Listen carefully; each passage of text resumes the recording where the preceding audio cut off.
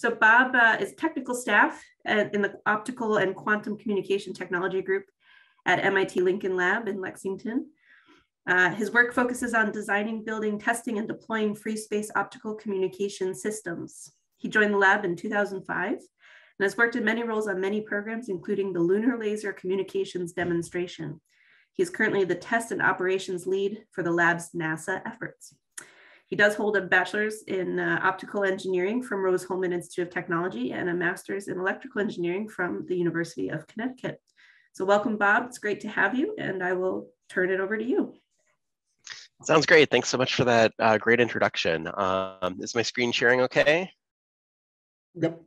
Awesome. Thanks. All right. Yeah. So, the topic of today is optical communications for human space exploration. This is going to go over Lincoln Laboratory efforts in collaboration with NASA on developing optical communications technologies for the future of human space exploration. We've been working with NASA over a number of years on different technologies, and this will give start off with like a motivation and background, kind of going over how this technology started, how it's evolved over the last 20 or so years, and then covering a couple of current projects that we're working on and go over what this looks like in the future. So right now, NASA is really invested in human space exploration at the low Earth level. As you can see here is the International Space Station on the left, and really since the Apollo era back in the late 60s to early 70s, we've been stuck here. We've been in low Earth orbit. A lot of great science has been happening, but that's kind of where it stayed. And there's a lot of interest in continuing this work and needing for greater data rates than we currently have for new technologies like such as 8K video or other scientific data. But addition to those needs that are present now at low Earth orbit, there's a great desire for exploring way beyond out into deep space. So NASA is looking to go back to the moon with the Artemis program. You may have heard some of that in the news. Right now, the Artemis 1 mission is going through some test events to prepare that spacecraft to go out to the moon with an uncrewed mission. But then quickly after, there will be a crewed mission that we are a part of.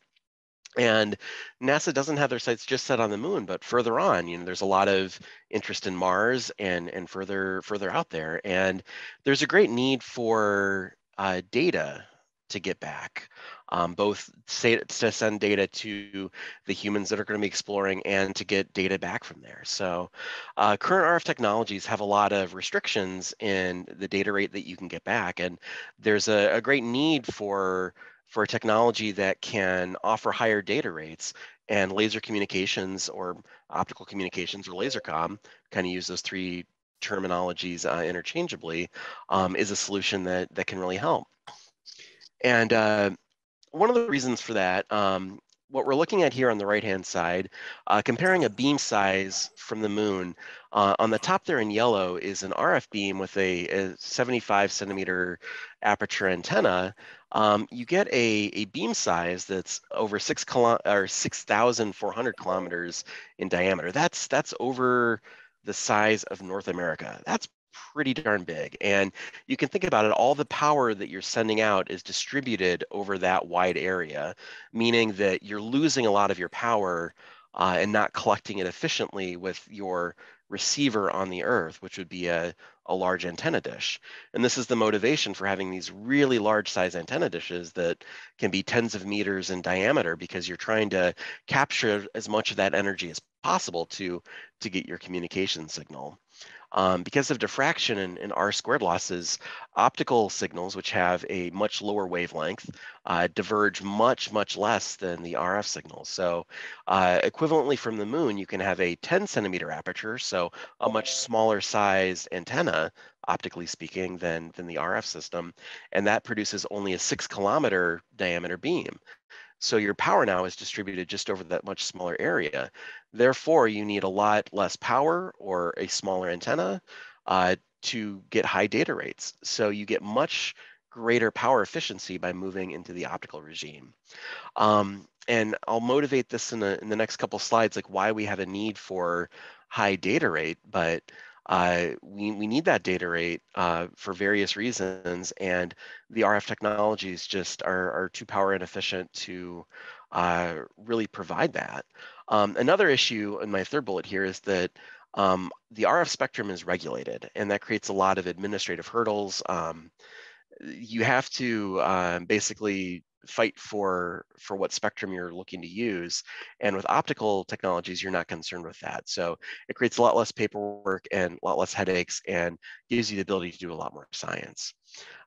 So with optical technologies, it really enables us to do lower cost and higher value missions in the future. So one of the current drives and low Earth orbit, and soon to be in deep space and beyond, is what humans need. And pictured here are just 3 different examples of various activities that have happened on the International Space Station. So for example, for space medicine purposes, we need in the low megabits per second of uplink and downlink data rates.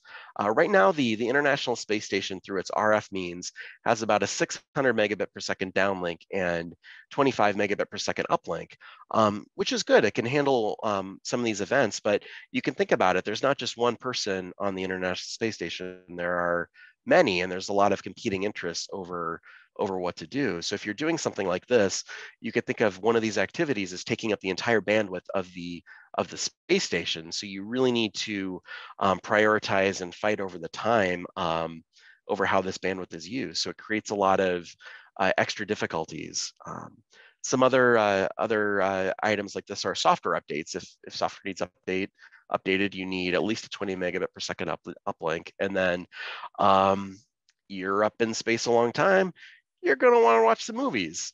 So there's a need there for just kind of leisure activities for the astronauts. And we joke a lot that we're basically enabling Netflix to the moon in some of our technologies. But while there's a joke factor to that, there is some reality that as we're exploring space, we want to have more abilities for quality of life for the astronauts. We can think of not just watching movies and streaming movies, but doing something like this, having a Zoom feed where you're having a two-way conversation, and ends up being able to support multiple Zoom feeds at the same time. So there's a need for greater data. And with this, LaserComm gives you the ability to meet a lot of these data rate needs and gives you real-time access to do a lot of these things. So that's kind of low Earth orbit and where humans are right now. And we want to be able to get this type of capability out to deep space and beyond. So for example, here now we are not sending crewed missions out to Mars yet, but we do have $6 billion worth of assets at Mars, between a couple different rovers and a couple different observatories and various satellites that are out there collecting science data. One of the challenges even now for these missions is that you do have a small data pipe to get stuff back down to Earth. So a lot of the scientists who have these really amazing instruments on these science experiments out there have to fight over how that data comes down. So even though you've set these really amazing things out there and spent a lot of money to do that, we're really limited by how fast data can get down there. So one estimate right now has it that there's like 250 terabytes worth of data out there, and using the conventional RF dishes that are out there now, the estimate is that it would take over 10 years to get that data down. But with a typical optical downlink that's been proposed, you could get that same data down in a few months to a year, depending on how much power and aperture size you'd like to have on that link. So in cases like this, just for science exploration, there's a really big advantage for LaserComm enabled links. And you could think again, as now that we're sending humans out here, there's going to be an even bigger need for having a high data rate path back to the Earth. So with that, just kind of want to talk through some of the various space LaserComm activities that have happened to date. We're showing about a 20-year span here since the early 2000s. Up on top here, I know this is a pretty busy chart. I'll try to talk through it here. Up on kind of the top couple of rows are various activities that Lincoln Lab and NASA and other American agencies have been involved with. And just to show that there's wider interest in this than in the global community, there's also a lot of programs that have been been taking place from the European Space Agency, or the ESA, and the Japanese Space Agency as well has had a lot of interesting programs. So just calling out a few of these programs, a lot of this work was paved the way by GeoLight, which was a Lincoln Laboratory program back in the early 2000s. And that was a geosynchronous link that would send a satellite up to geosynchronous orbit and had a laser comm link back down to the Earth. And then soon after, there was the ALEX program, which had an aircraft to geosynchronous orbit laser comm link to demonstrate that those types of links were possible. Then the next piece of the puzzle then is, can you go from the air down to the ground? And that was shown in the Focal program in the late decade of the 2000s, and able to achieve data rates at about 2.5 gigabits per second. And there are a lot of follow-on programs kind of related to that work. And one of the really big programs that happened that really paved a way for the programs that I'm going to be talking about today and some of the future efforts was the LLCD program, or the Lunar Laser Communication Program. This was a collaboration between NASA and Lincoln Laboratory that had a Earth to Moon link, and were able to demonstrate up to 622 megabits per second from the moon. And this was just a really revolution in the data rate capabilities. The Apollo era spacecraft that went to the moon, for example, had about a 1 megabit per second link. So, your orders of magnitude greater than that. And with this technology, part of the goal of Lincoln Laboratory, we're a federally funded research and development center, and one of our goals is to develop technology of interest to the nation and then transfer that technology back to government organizations. So one of the goals here is for NASA and other government organizations to be able to take technologies that we believe are important and help them transition it and actually be deploying this. So there is the Opal program developed by NASA and JPL that deployed to the International Space Station. So this was a LASICOM effort that was completely NASA and JPL run, kind of fulfilling that mission of not just keeping this to Lincoln, but proliferating it out throughout government agencies and industry. And that kind of brings us up to the modern day. LLCD was a really big success, and it gave NASA confidence that LaserComm technology was important for future missions and viable, that it could be a really useful and important tool for this human space exploration that they would like to embark on in the coming decades. And so there's all these programs here that I'm going to touch on throughout the talk here. So I'll get into more details on these later. But first up is LCRD, which is another geosynchronous link. And this was more run by NASA than Lincoln Laboratory. So again, putting this technology out into industry. And that is going to talk to the Illuma-T program, which is a joint NASA and Lincoln effort. So Illuma-T is on the International Space Station, designed to talk to LCRD in geosynchronous orbit. And then this paves the way for the Orion EM2 mission, or we're calling it O2O. This is the next crewed mission to the moon, set to launch in 2024, that I'll be getting into more details on. But this is, again, a moon to Earth link, but now with the difference being that it's a human crewed mission. And then we have a couple other science missions that are looking to pave the way in different regards in the future that I'll talk on later. One of them is T-Bird. This is using a high data rate burst of data from low Earth orbit. And then DSOC is a NASA JPL design program to go out past Mars towards the Psyche asteroid near the between Mars and Jupiter, and demonstrating optical communications technologies and showing what that can do for really deep space data return. So I'd like to dive into LLCD a bit, because this was such an important technology and important demonstration. This launched back in 2013. It was aboard the Lunar Atmosphere and Dust Environment Explorer, or LADEE. You're going to see here that we love acronyms, and everything has an acronym. So this is the LADEE spacecraft, and the purpose of the spacecraft was to go investigate a phenomenon that was observed back on one of the Apollo missions. So it was measuring the lunar dust. But part of the experiment is that it had part of that mission rather is that it had room for testing out various scientific payloads of potential future interest to NASA. And because there was this interest in laser communications technology, we were able to effectively hitch a ride there and deploy a laser comm system just to basically try the technology out and see, give the NASA brass a chance to see if this technology would worth and if it was worth investing in future missions. So the payload, the LaserComm payload that was launched was a pulse position modulation system. It had a 622 megabit per second downlink and a 20 megabit per second uplink. It had a it had the optical module, which you can see here. That's the telescope design. It was about I think it was a 4-inch aperture. It weighed about 30 kilograms. It had a wall plug power of 90 watts, which resulted in a half-watt laser transmitter back down to the Earth. The primary ground terminal was located in White Sands, New Mexico. You can see here it was a Connex trailer with then a dome here with 4 receive apertures, which are these large apertures here, and then 4 smaller transmit apertures. And one of the, as I showed, one of the key advantages of LaserComm is how small the beams are. In certain circles, that's considered a big disadvantage or a risk. One of the concerns over LaserComm technologies is, can you actually acquire a beam that narrow? Can you track on that beam? Can you do that repeatedly? Can you do that reliably? Can you look at between multiple ground terminals? And that was one of the real big questions that LLCD had to try to solve.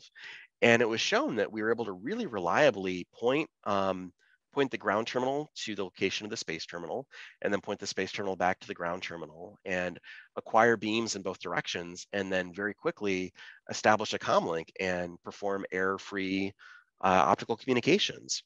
One of the other concerns with LaserComm that RF systems don't have to deal with as much is, what's the effect of atmosphere, right? If you have clouds coming in, both atmosphere, then also if you are low on the horizon, you get a lot more atmospheric scintillations, going through more and more atmosphere. So we were able to demonstrate that the technology worked very well through some partial cloud cover and through very low elevation angles through the atmosphere. So overall, it was just incredible success. Part of that success is that we demonstrated simultaneous high definition video streams going both up and down, broadcasting both live video and pre-recorded video, looping back video. We were able to accommodate delay tolerances. And then the technology also included time of flight measurements. So effectively you can, through the comm signal, the signal that you're sending up. And so if you loop that data back down, then you can measure the time that it's sent and measure the time that it's arrived and measure a full time of flights. This can give you ranging information in addition to the communications information.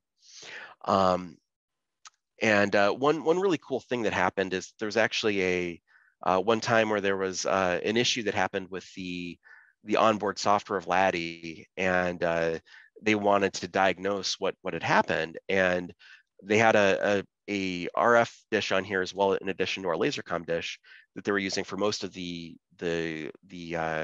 mission's operations. But it was too slow to really look at what the problem was with their software. So we were able to come in and say, you can download this very quickly over the LaserComm link. So they had really a data dump of their software really quickly over the LaserComm link. They were then able to diagnose what the problems were and fix those and do an uplink of the fixed software in order to continue operations. So it was just kind of a demonstration of why these high data rates are really useful. So after this technology demonstration was completed, NASA was very happy with it and was looking for utilizing this in the future. So the technology was transferred back to NASA to support the laser communications relay demonstration, which is the technology we'll talk about next. So yeah, next up, I'd like to dive into some of the details on LCRD, which is the geosynchronous platform, and then Illumina-T, which is the ISS-based platform in low Earth orbit that we'll talk to. So just very quickly here, LCRD is up here, which is in geosynchronous orbit, and that is designed to talk to Illumina-T, which is a terminal that is aboard the the International Space Station. And then there are several ground stations across the United States that this is designed to talk to. I'll dive into each of these systems in subsequent slides, but this overall link is designed to provide up to a 1.2 gigabit per second return for the International Space Station. So currently the International Space Station has a 600 megabit per second return link, or you could think of that as the downlink, what's coming back down to Earth. And then for the astronauts, what they're really excited about is this provides a 150 megabit per second forward link. So going from the ground to the International Space Station. Right now, that's limited to 25 megabits per second. And so you can think of all the information they'd like to be seeing from the Earth. They're concerned about how much information can come back. So LCRD, as many of you guys may have heard, this successfully launched back in December. So this was launched in December, reached geosynchronous orbit soon after, and has been going through some tests with the ground terminals until Illuma-T is launched and is on the ISS. So far, this has been a very successful initial phase rollout. I don't have a whole lot to talk about it. I know NASA folks are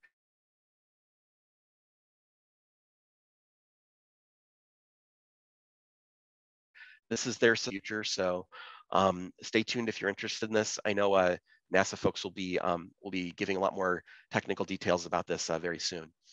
So effectively, the LCRD stands for Laser Communications Relay Demonstration. The purpose is to relay signals between two platforms. So as shown here, you can relay between two different ground systems, or one ground system and a space terminal. It's designed to be a 2-year demonstration. So it launched in December, and the plan is for that to run for a couple years and hopefully a couple years afterwards. Part of the goal was also to get an increased industry involvement.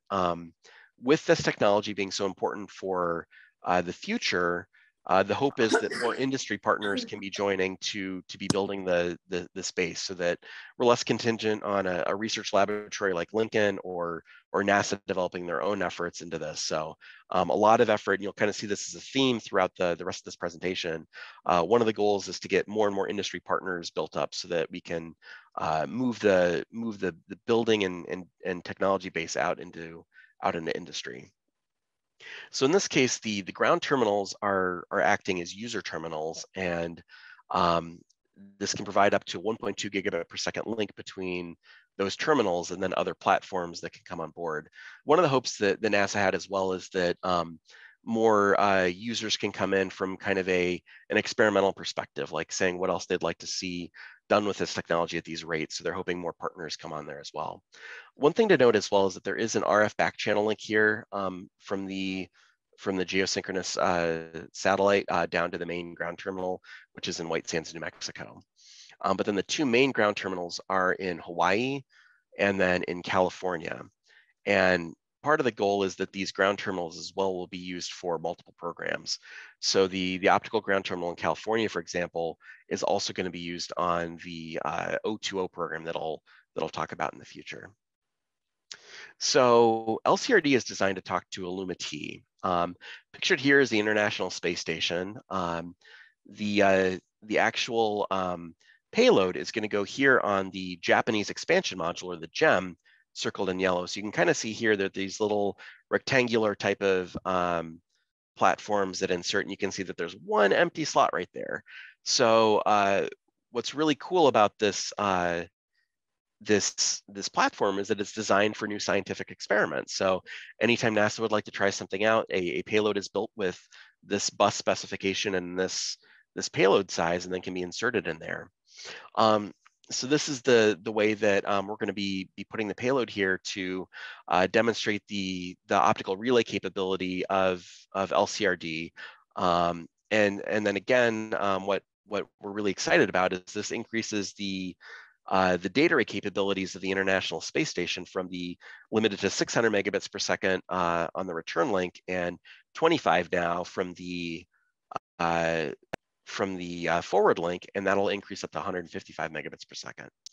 So again, this acronym, this one has an embedded acronym. This is Integrated LCRD LEO User Modem and Amplifier Terminal. So this is what the space terminal element actually looks like. So there's this assembly here that's going to attach to the gem. There's an interface bus right here that connects. There's a 1553 bus that is how the ISS connects to this. And then there's also dual Ethernet connections for the user data that's actually going to flow over this. So the idea then is that at the International Space Station, they have the traditional RF communications link that's also a relay link that goes up to TDRS and back down to a ground terminal, that you can have like an Ethernet switch that will switch in this network instead of that network, so you can flow Ethernet traffic through this network at the higher data rate. So the payloads consists of, this is kind of an exploded out view. There's several different modules that are installed here. The power unit here is built by NASA Goddard. That's GSFC, Goddard Space Flight Center. And this is a power unit that's been used on other programs. So this has some flight heritage from NASA, and it's been a proven platform. You can kind of see that there's it's like these slices that they could add effectively different slices to provide different amounts of power to different buses that are going to be used. And then the heart of the communications is the fiber optic modem. This is a DPSK modem, that's differential phase shift keying, is the modulation format. It's a very efficient format and useful for links such as this. One of the goals with this is to take a lot of this this manufacturing capability out to industry. So for LLCD, for example, Lincoln built everything of the payload. And now the goal is to go out to industry to have more capability. So the modem was put out for competitive bid, and company CACI LGS Innovations, based out of Florham Park, New Jersey, won the bid and built this modem on contract.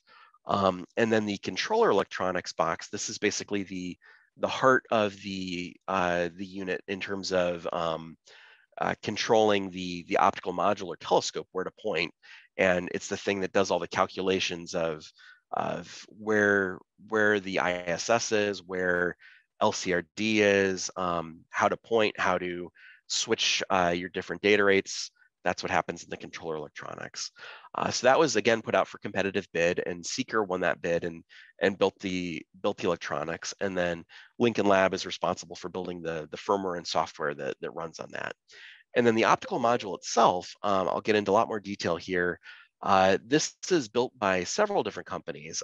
Parts of it are built by L3Harris and ATA, and then Lincoln Lab does the integration of this.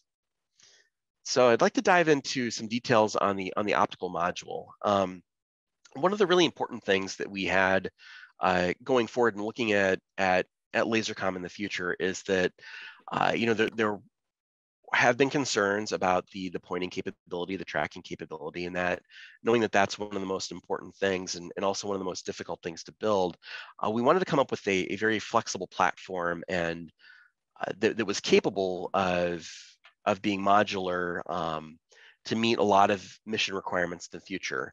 So this platform called Mascot, again with the acronyms, this stands for Modular, Agile, Scalable Optical Terminal. This design was built where effectively there's a small bench of small beam space optics that exist in the back-end optical assembly inside here. And there's a coude path to that, meaning that this can remain constant, and then your telescope will move along and have the same path to get in there. So this architecture allows for variable sizes of telescopes depending on the mission. So if you're going into deep space, you want a larger aperture to send a larger beam to get less diffraction and have a smaller beam in the far field. Or for various links, you want to be able to tailor that size to that. So this is what the optical module, the Mascot, looks like for the Illumina-T program. This is a 10 centimeter aperture, so about 4 inches. This is the same size as the LLCD telescope. It has a star tracker, which is commercially produced, which gives attitude knowledge for the platform. And then there's lots of fine steering elements inside the back-end optics that allow for the fine steering. So this is on a gimbal that rotates to get your gross pointing. So you point this way, and then inside there's fine steering mirrors for getting really fine tuning that in, and then for also doing the tracking. So once a beam has been discovered, then that fine steering mirror a fast steering mirror can be used to keep the beam centered and tracking. There's also an isolation system here so that this is not impacted or minimize the impact of the launch loads. And then this also has a thermal control system such that the optical elements don't get too cold. And those are all controlled by the controller electronics. So the Illuma-T terminal right now is it's making really good progress. We currently have this at Lincoln Laboratory. All the subsystems that I described earlier have been assembled and tested together, and the entire payload assembly is complete. You can get one view of this here. This is actually in our thermal vacuum chamber, which just completed testing. So as of last week, we have completed the platform environmental testing. And the next step is to ship this assembly to NASA Goddard, which is taking place early next month. And then we'll go through some final integration and assembly steps onto the platform. And then the plan right now is that this is actually going to launch to the International Space Station just in January. So this is coming up very quickly. And then the plan is for that to start operations soon after. So that's the kind of where we are with LaserCom in the plan and where things are going in low Earth orbit. And a lot of this is developing this technology to set the stage for future exploration missions. So another mission we're a part of now is O2O. And I'll talk about that here. So this is NASA's general plan for the Artemis mission. So Artemis as a general flow is planning to get crewed missions to the moon and then beyond to Mars. And what they're calling phase 1 is the plan to get humans back to the moon and establish a basically keep us at the moon so that we're having infrastructure there that would then support further exploration of Mars and future deep space missions. So ongoing right now is Artemis 1. As I mentioned earlier, the Artemis 1 platform. So Artemis 1 is the mission. This flies on the Space Launch System, or SLS rocket. And Artemis 1 is currently going through some final mission tests. The goal is for Artemis 1 to fly in early summer of this year. I know they've been doing some wet dress rehearsals that they've discovered some issues. There may be a chance of that slipping, but the hope is Artemis 1 still flies this year. And the goal for this is they're sending the Orion spacecraft, which is pictured here, which is the spacecraft that humans will take back to the moon and beyond. This is going to fly back to the moon and do a quick orbit and come back. So this is testing out all of the systems that are used for sending crews back. But then it's not until Artemis 2, which is the follow-on mission, where humans are actually going to go aboard. And this is a very similar mission to Artemis 1 in that it's going to be a lunar flyby. And I'll show you in the next slide what this trajectory is actually going to look like.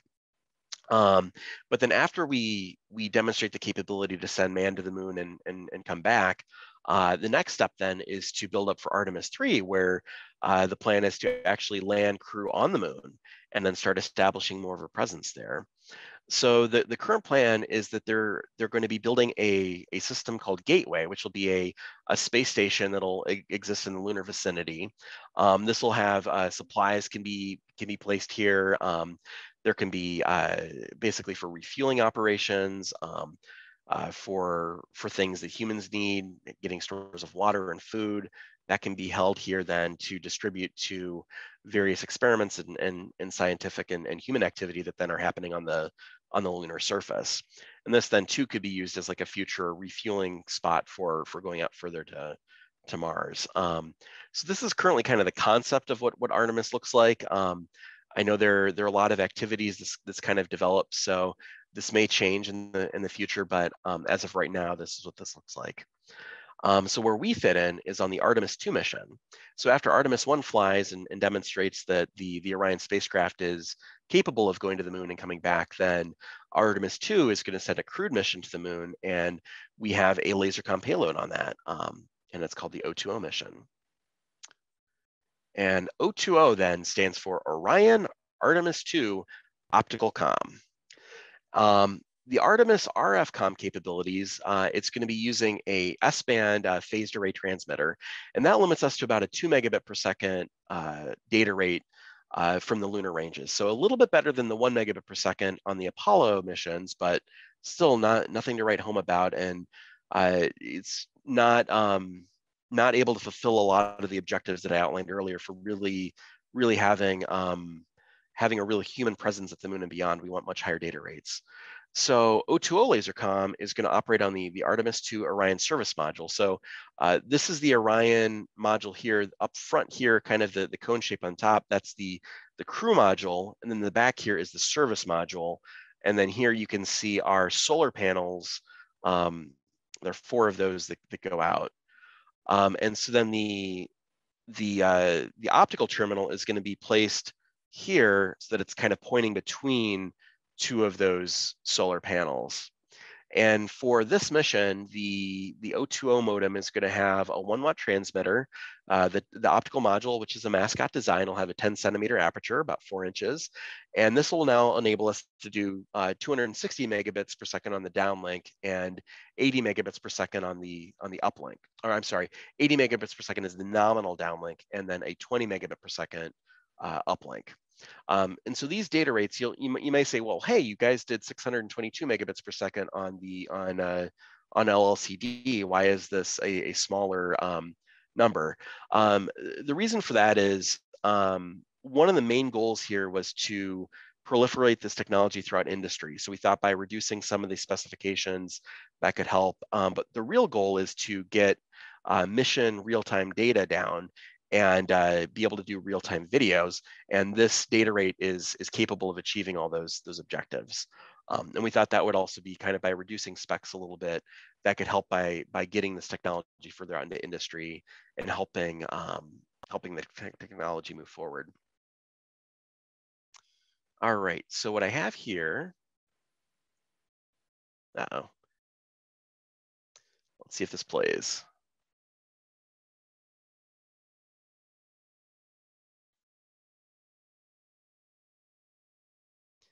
Don't you love when everything worked just fine, trying to play a movie through PowerPoint, and then it comes time to actually show it and it doesn't work? All right, let me switch over to this view really quick. Sorry about this. So what we have here is the planned trajectory of Artemis 2, what the Orion spacecraft is going to look like, how it's going to work, and then also how the lasercom portions of the mission are going to fare. So as I mentioned before, the Orion spacecraft has these solar panels, and the idea that's going to provide energy or electricity to the unit. So the spacecraft is going to be positioned such that the sun is down here, and those panels are always going to be facing the sun. And then the Earth is here. You can see where geosynchronous orbit is here. And then this is going to show the trajectory of the spacecraft as it goes out to the moon, and then when lasercom operations can take place. So let's see if this will play here. All right, there you go. So there's this orange, or there's this purple dot there. The first couple days, the spacecraft comes out and does this heliocentric orbit, or in high Earth orbit. And there are a couple of times when it has visibility and ability to have lasercom links back down to the Earth. And then it's going to go on this long journey out to the moon. So we're hitting day 3. There's some time for lasercom activities. And then again on day 4, one thing you'll notice here is the moon's not there yet. We're actually, the spacecraft is actually going to go out into space before the moon is there. And then just about now on day 5, when another lasercom operation takes place, we're going to see the moon come in here. There it is. So the spacecraft is going to come out here in the lunar vicinity, and then as it crosses the moon's path, the moon there provides enough of a gravity boost to have the spacecraft slingshot back towards Earth, and then it's going to come back here and have some more laser comm links on its way back to Earth. So that's what the mission trajectory looks like. And as you can tell, there's going to be certain launch windows in which case this is going to be valid for. So as we get closer to launch, we'll be determining what the specific dates are.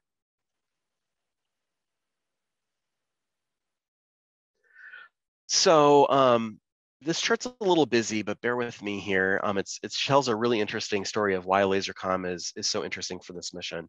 So if you follow me here with my pointer up through first this purple line on the graph, and then over here into the blue line, what this is showing is the amount of data that is being generated by the Orion 2 mission as it's going through its 9 or 10 days in space.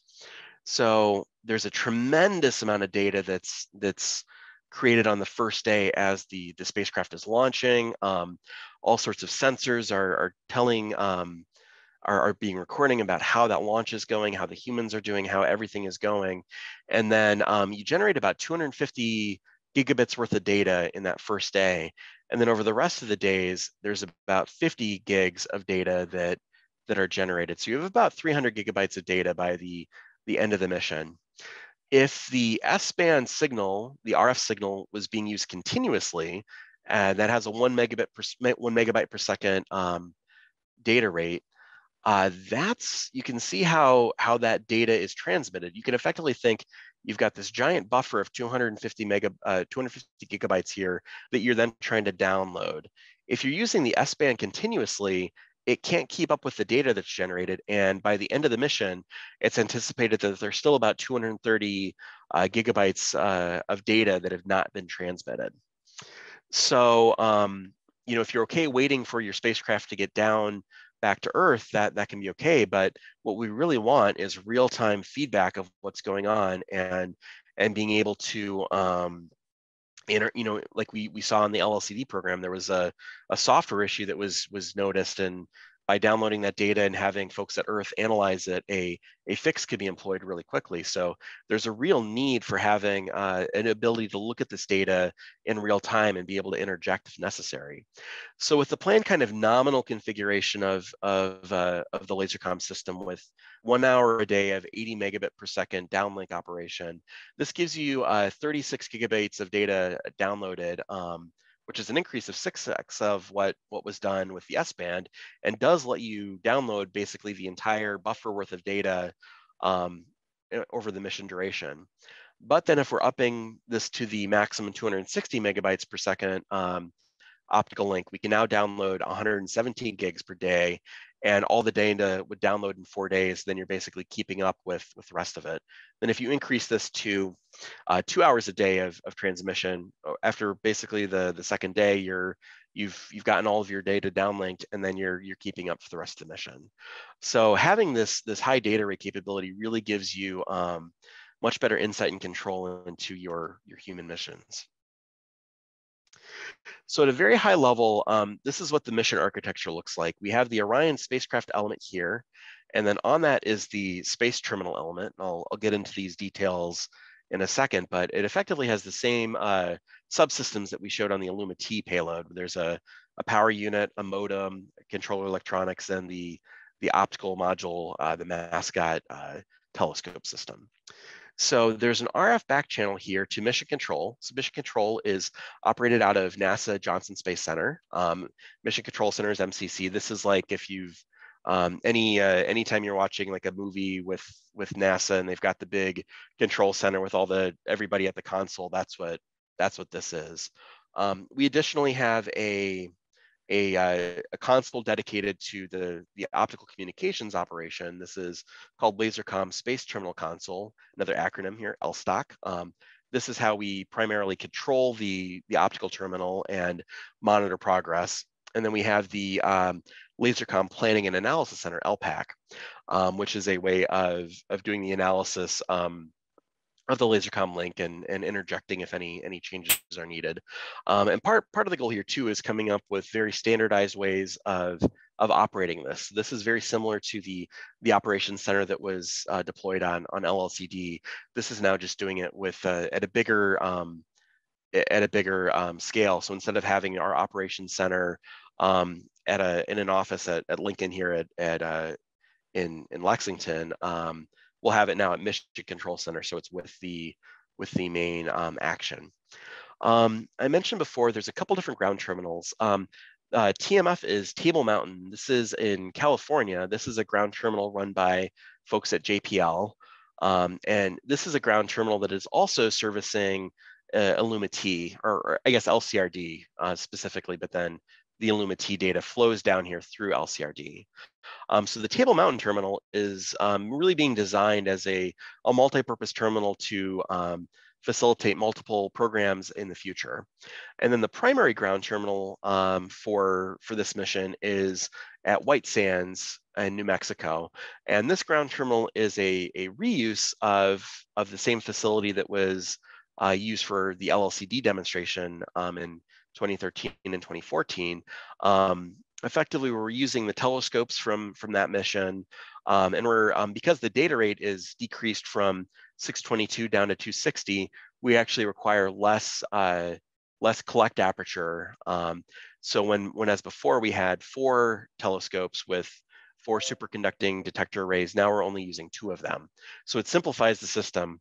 Again, with the one of the overarching goals to try to proliferate the technology out into industry further, simplifying the system here was greatly beneficial.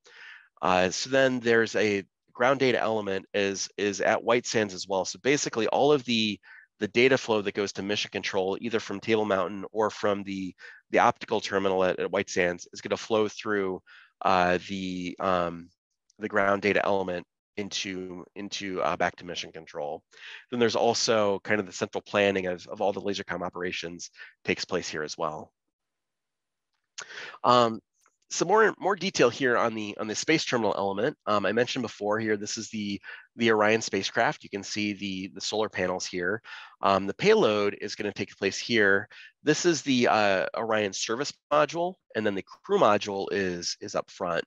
And the payload again is divided into 4 subsystems. There's the optical module using the Mascot technology, the modem, the power unit, and then the controller electronics.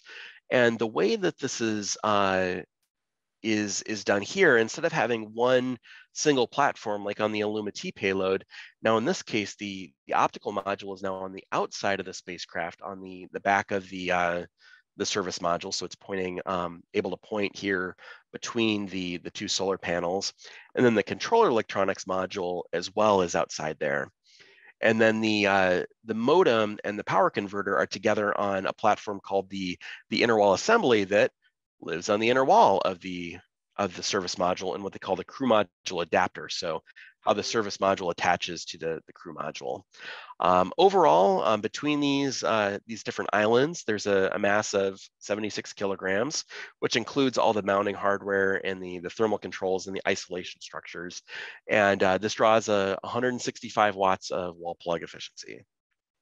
Sorry, 165 watts just wall plug. I want to dive in a little bit more on the controller electronics here. So this is with the idea of going out into industry. This again is the same hardware as used on Illuma-T. So there was one contract that was submitted for both programs with the desire to build a platform that could be useful for multiple projects going forward. So it's the same hardware that's used on both programs and very similar firmware. So we have kind of the same code base with some kind of forks for the Illuma-T program or the O2O program. So the hardware here was developed and built by Seeker. And then again, the primary purposes of this hardware are to control the pointing mechanisms of the optical module, provide the command and telemetry interfaces of the space terminal payload to the spacecraft, and then does some of the temperature controls. And so in this case, this is mounted on the exterior of the spacecraft, and it includes extra radiators and heaters for that thermal control. Then the inner wall assembly here is consists of the modem and the power control unit. So again, this the power control units, this is the same one that's used on the Illumiti program provided by NASA Goddard. And this modem was also put out for a competitive bid. And again, CACI, LGS Innovations won that contract and built this modem.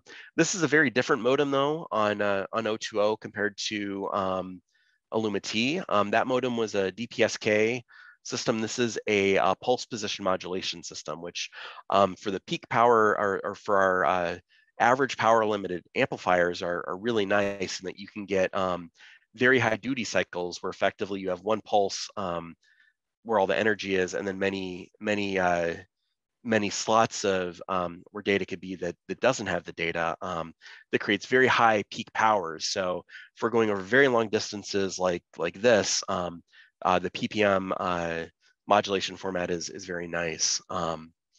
And with this, using this PPM modulation format, again, the hope is really to get start developing industry standards. And so we've partnered with the CCSDS standards. This is a standards body that is responsible for a lot of space-based communication standards. So there's now an optical communication standard that talks about how pulse position modulation is used for some of these deep space links. So the modem here is a 1 watt transmitter. We had a half watt on LLCD, so a little bit more power here. And this allows for 10 or 20 megabit per second on the uplink, and then the downlink is between 20 and 260 megabits per second.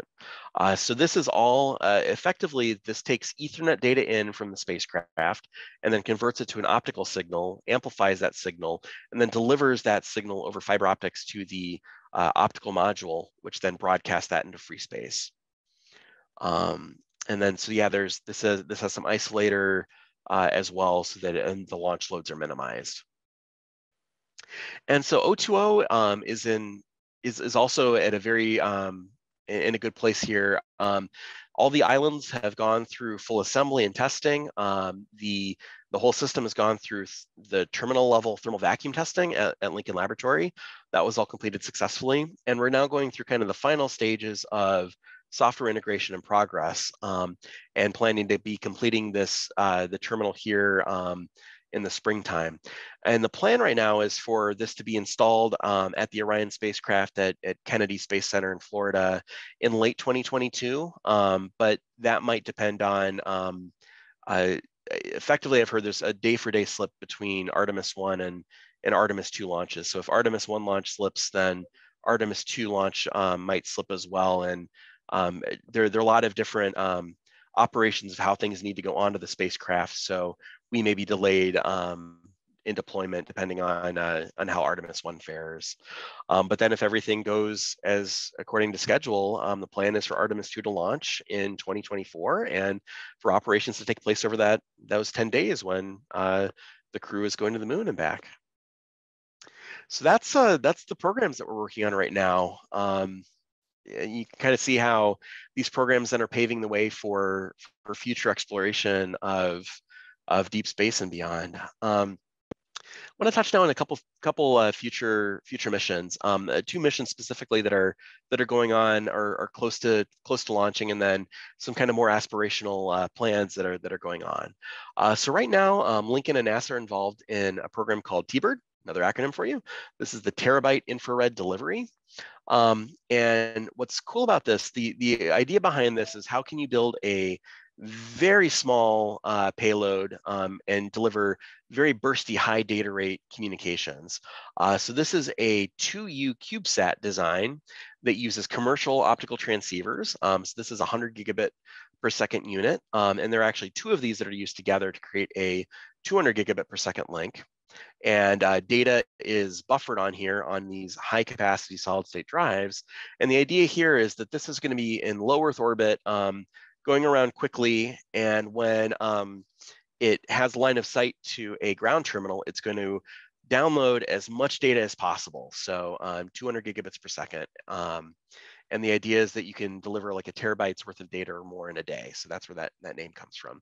And this is actually a really exciting stage of development. We have folks who are out at with the launch vehicle right now that this is installed, and this is planning to launch just in June. So we're really excited for this to go up and start operations this summer. And another effort that's going on is called Deep Space Optical Communications, or DSOC. And this is a JPL mission. This is going out to the Psyche asteroid. So this is again kind of like LADI, where there's a scientific purpose to this mission, but then it's also a great opportunity to demonstrate the benefits of laser communications and how we can download a lot of data using this technology.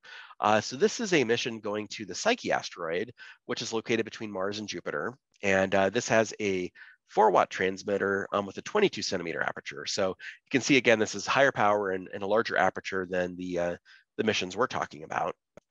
But this is, and it's going to be operating, depending on the range and how far out it is, it's going to start to have hundreds of megabits per second of capabilities down to under a megabit per second once it's out at the kind of the final location. But still, this represents a much larger increase in data rate capabilities over traditional RF systems. So we're really excited about how this technology is going to help kind of pave the way for some of the future deep space exploration missions.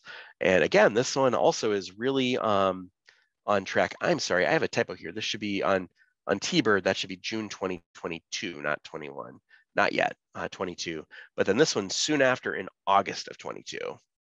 So that's coming up soon, and we'll start LaserCom operations as it travels out, and then has about a 1-year planned mission lifetime.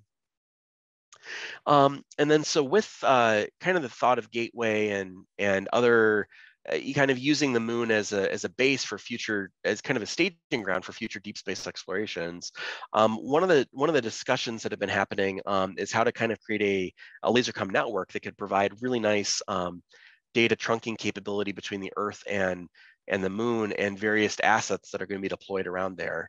So one of the kind of the architectures that's being proposed is having a high rate trunking capability that you would have either Gateway or some type of satellite that would be in the lunar vicinity that would have high rate capability of going between the Earth and the moon.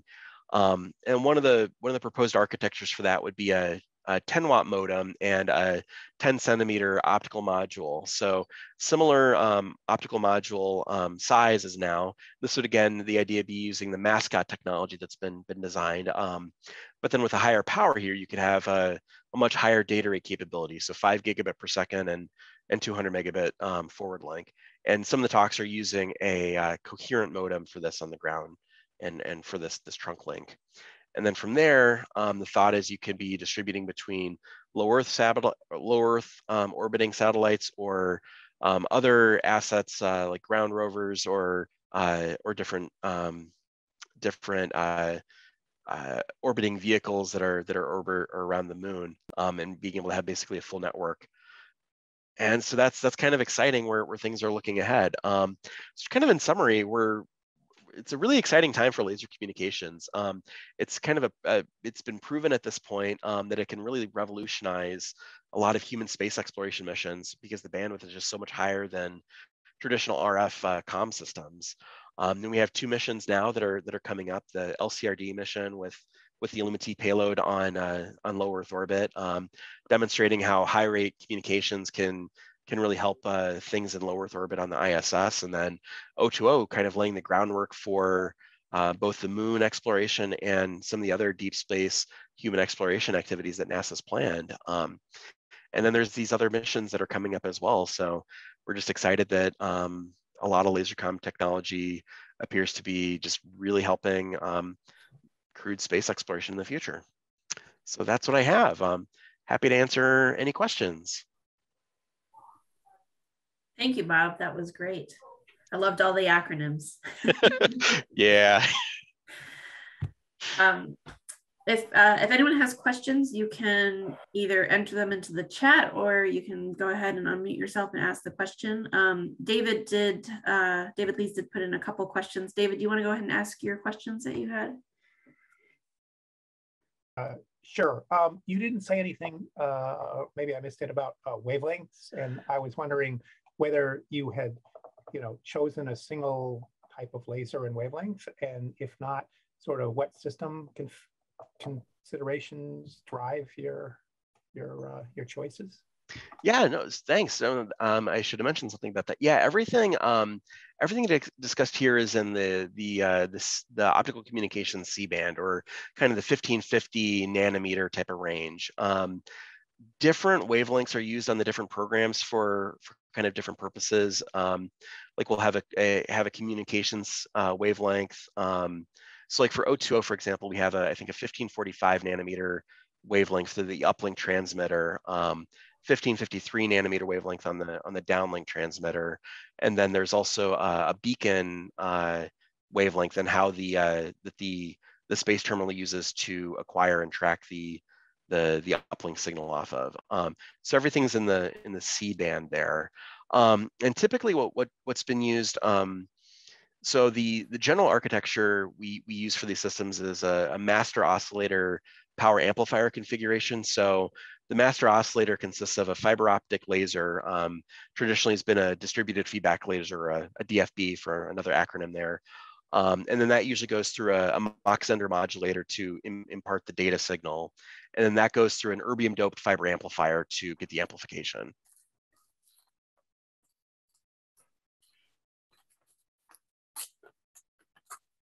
Great. Do we have any other questions for Bob? Yeah, I'd like to ask one.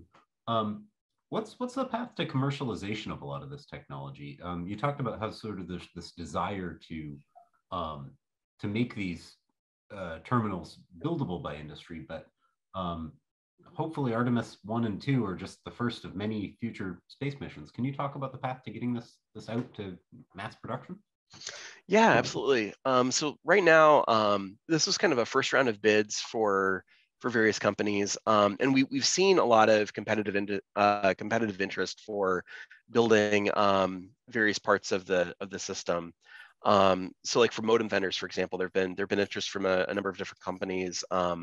So I guess we've already kind of seen that there's interest there, and then the hope is with future missions then that those also go out to industry, and that now a number of companies have some of that capability, and that they are then able to bid on these programs and move forward. So I know there are a number of other lasercom efforts that are being developed that I'm not talking about here, but that those don't go through like a bid process, and industry partners or people in industry are bidding on those and creating those components. Did that answer your question directly? Yeah, absolutely. Interesting to see that there is a lot of industry. Yeah. I have sort of follow-ons. What's the main limitation for these? Is it the power consumption of all the optical components, or the weight? Like if you had to pick one thing that was hard to beat down. You mean like limitation in terms of like the design challenge may be another better way to put it. Gotcha. Yeah. So design challenges. I mean, one thing I guess we've seen is with some of the industry partners, on like the modem side of things, there's not a lot of places have the experience with both developing like fiber optic modems, both like amplifiers, building the modulation form, or the modulation capability, or the really kind of the processing capability, and then also being able to package it for space. So, a lot of places are really good at one of those things. There's a very vibrant fiber optic networking, industry. There's a whole big commercial industry there that, but that's designed for terrestrial applications. So it's then kind of getting that skill into a package that works for space. So it's kind of the I guess I would say it's like kind of the system integration then. It's how do you get all of these different specialties working together in a way that gives you a viable product for delivering in space. Gotcha. Thanks. Got a short question on materials, Robert. A great talk.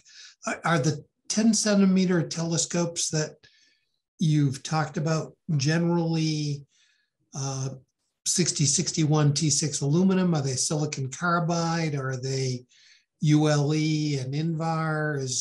What's the flavor of choice at the moment? You know, I'm afraid I can't answer that question. I'm trying to see if another, I don't know, Farzana, do you know? I come from the modem side of things, so I'm less plugged into good details like that. I know like some beryllium had been used previously. Does anyone here know what happened, like what we're using for the for these particular units? Yeah, it was definitely some interesting material choice. I can't remember the name of it either. So sorry. That's okay. Is there any good published reference material that one can look at for the optics themselves for the hardware? I think so. I think we've had some publications from the groups out on the mascot design. I'll dig up a couple papers and send to David Lees to forward on to you. Would that work? Or if you drop your email address in the chat, I can get you the link. I can get you. No, that's from David. That would be great. And thanks, okay. David. Sorry, David, to put you on the spot there. Email CC. I have a question about scintillation, and perhaps if you could describe like what types of hurdles or issues that could cause in this technology or in these systems, and what you guys might do to try to mitigate those.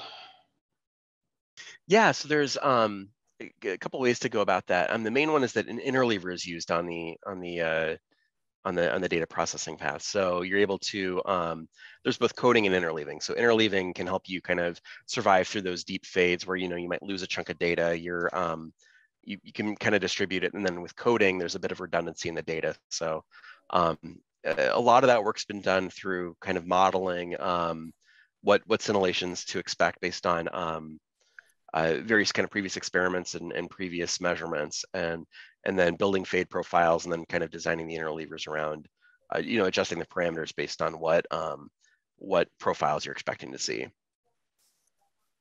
Okay, so more software-based solutions than hardware-based mitigation. Right. Okay, thank you. Hey, Bob, this is Ezra. I just wanted to say, really amazing presentation. It was really, really fantastic. Oh, and I was going to say, I really liked the video that you had of the O2O mission as it was flying out and showing the link periods. That was really, really sweet. One question that I have for you, is there any reason that the O2O terminal could not link up with the LCRD GeoSat to increase the link duration times? Yeah, I guess the main issue here is just modulation formats. They're built with incompatible modulation formats. The LCRD GeoLink has a DPSK format, and I know at one point there was talk of also putting in a PPM format, but I think even then the flavors of PPM weren't compatible. Okay. So, but no, I mean in principle, you know, that kind of like in that last kind of like future architecture design, that's, you know, that's exactly kind of part of the forward thinking types of things. Once these are kind of deployed in the future, that's exactly what you'd have something in Geo that could give you capability like that. Mm-hmm. I've got 2 more questions, if I may. Yeah, sure. So the second question here is that for the Illuma T terminal, once it links up with the LCRD satellite, is there any form of ephemeris data that's heading to the controller, on the terminal, or is there, is it strictly just going into maybe like an open loop search mode?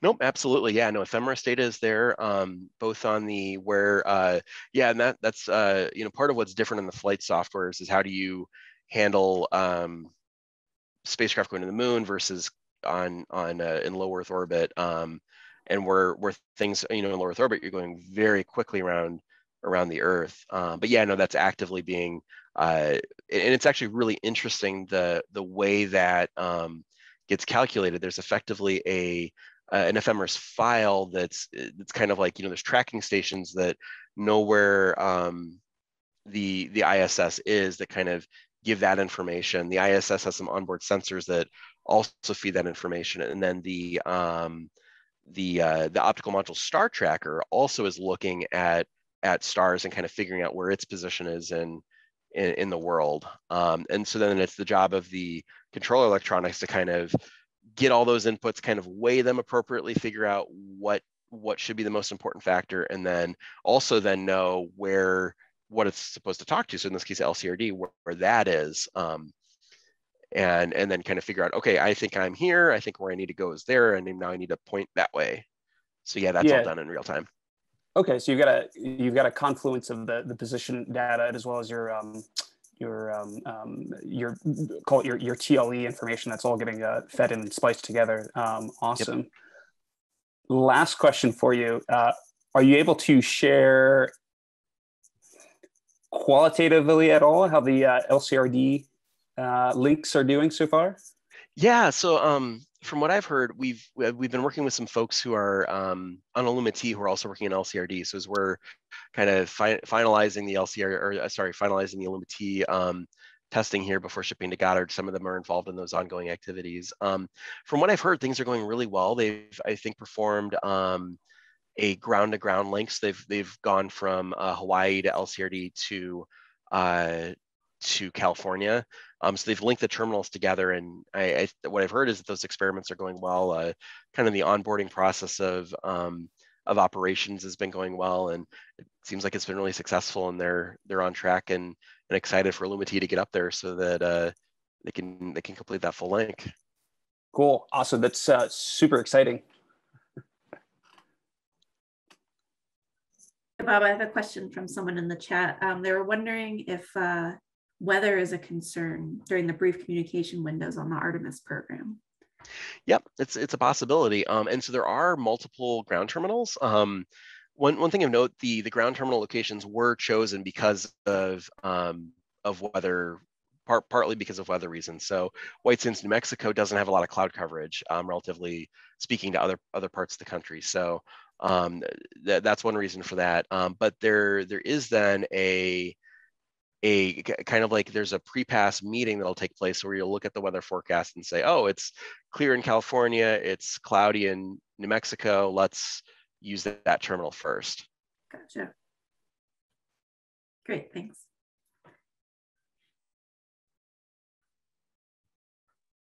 Do we have maybe one more question for Bob?